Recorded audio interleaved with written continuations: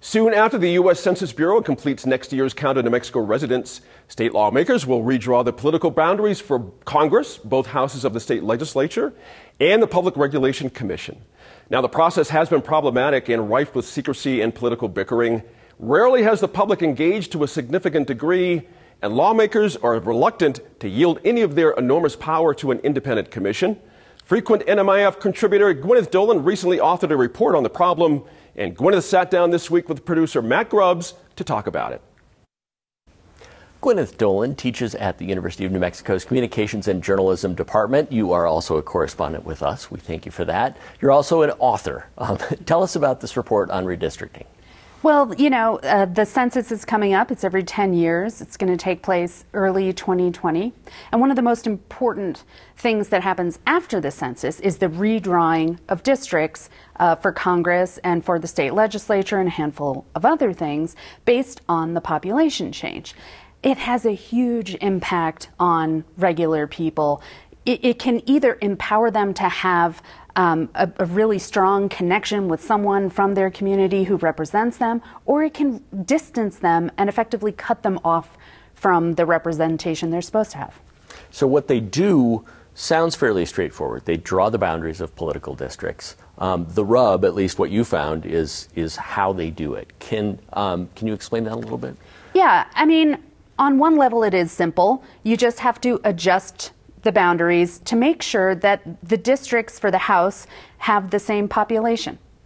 That's not so hard, right? But what happens is it ends up a real big tug of war between the people who already represent those districts. If they have to grow, you have to take a bite out of somebody else's. If they have to shrink, it might shrink and leave your house not in the district anymore that you represent. There's a lot of partisanship involved. There's a lot of pressure to get a majority in Congress or in the state legislature. The governor gets involved. So it ends up being a pretty fierce battle, mostly behind the scenes. Okay. And for example, when you're drawing, say, our congressional districts, we have 3 of them, Albuquerque, north, south, basically. If you were to take out a bunch of those southeastern New Mexico towns and kind of shift them up, if you could get enough on the western side of the state, you could theoretically end up with 3 solid Democratic districts as opposed to one that's somewhat competitive. You can basically draw anything. Yeah, you could do that. And, you know, during the 2000s, Manny Aragon tried to do just that and failed, but it was a big war at the time because he was determined to do that. And actually what he drew was the stripes of the Rio Grande Valley straight down the middle of the state. It was creative. Okay, but not necessarily legal. This has a tendency to end up in court. Yes, it does. And that's, you know, that's a big problem for everyone, is that it's millions and millions of dollars after it's over and it hasn't been done right. People sue and because it's discriminatory or because it's unfair or whatever. It doubles the cost of the redistricting. So that's a problem for a lot of people. Sure, and we want to show people what we're talking about. We have the cover of your report, which you produced with New Mexico in Depth and the Thornburg Foundation, and it shows Senate District 39, which is one of these big districts, and you chose to sort of illustrate how that looks and to describe the topic of gerrymandering. Yeah. So we're looking at it right here. Tell us about this district. Well, a lot of people, I interviewed a lot of people for this report, and this was a big topic of conversation. District 39, you know, we last redistricted in 2011, was finished in 2012. This district changed a lot, and everybody said, well, you know, oh, what are you going to do? It's kind of a disaster, but, oof, you know, threw up their hands. So this is represented by Senator Liz Stefanik's right now. It was Phil Griego's before that. But you know, what you've got there all the way up in San Miguel County, almost to Mora. This is the southern side of the city of Santa Fe. It comes down through Cerrillos, all of Torrance County, this little nubbin of Bernalillo County at the throat, a little chunk of Valencia County. Lincoln County shares very little in common with a lot of those voters. There's a lot of small communities here, right? These are small cities. It's not quite Santa Fe or Albuquerque, that southern side apart. But lumping Lincoln County onto it it's been sort of gone back and forth with that, often for political purposes. Okay. The difficulty seems to be that the public very often has no idea how we end up with a district that looks like a howling coyote. There seems to be, I think back to 2011, there was this room at the Roundhouse where there were all these charts and graphs and a lot of information. The problem, as I gather from your report, is one, what that information says, but two, nobody really goes into that room.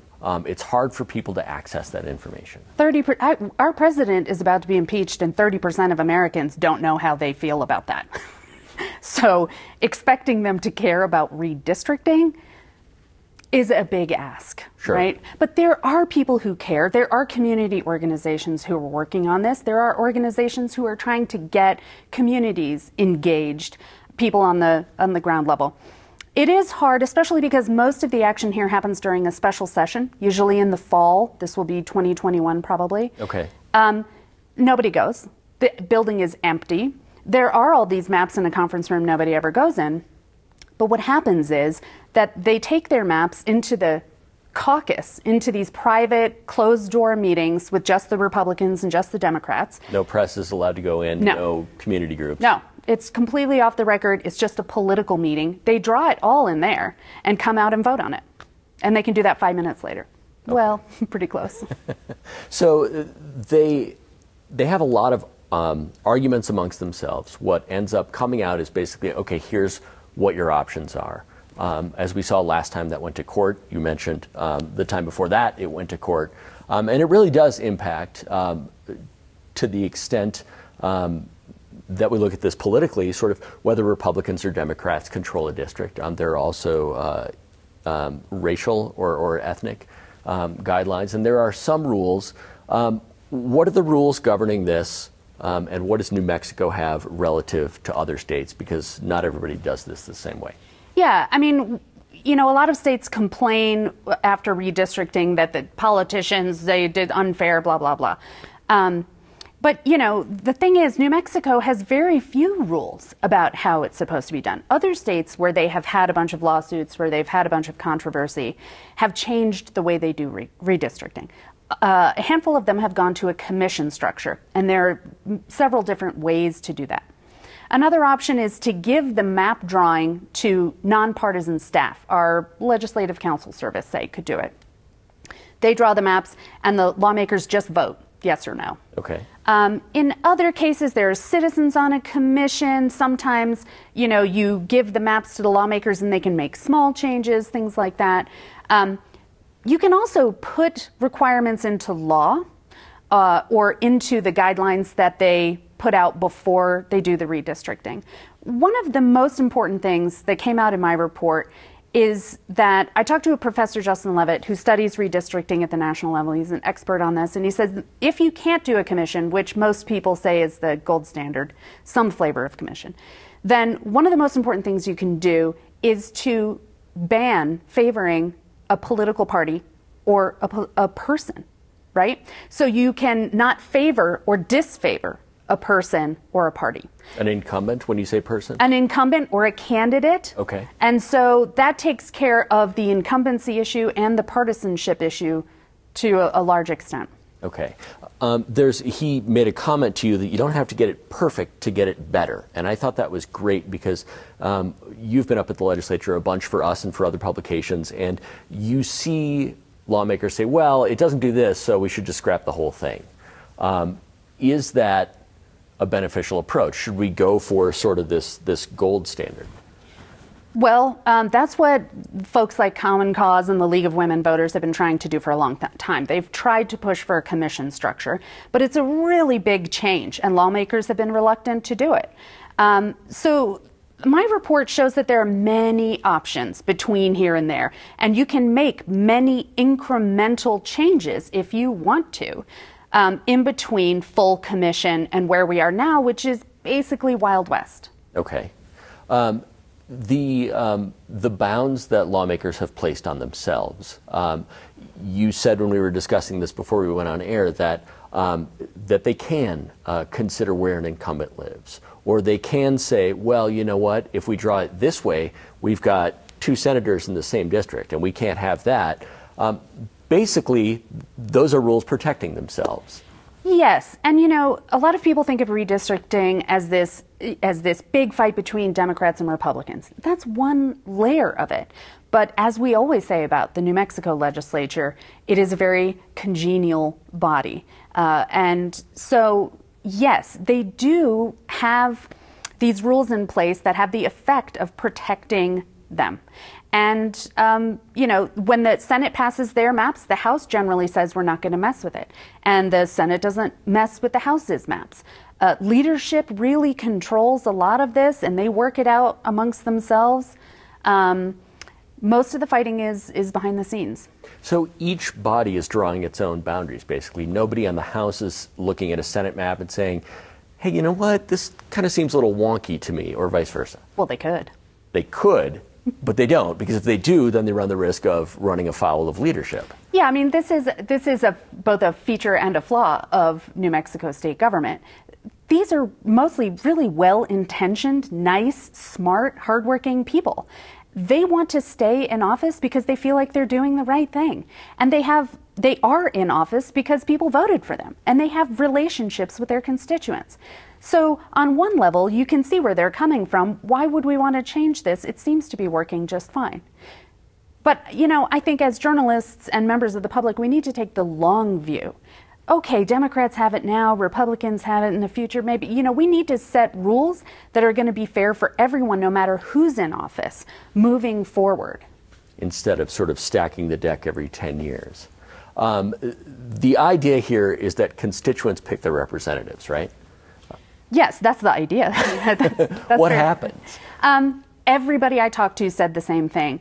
Legislators pick their constituents, not the other way around.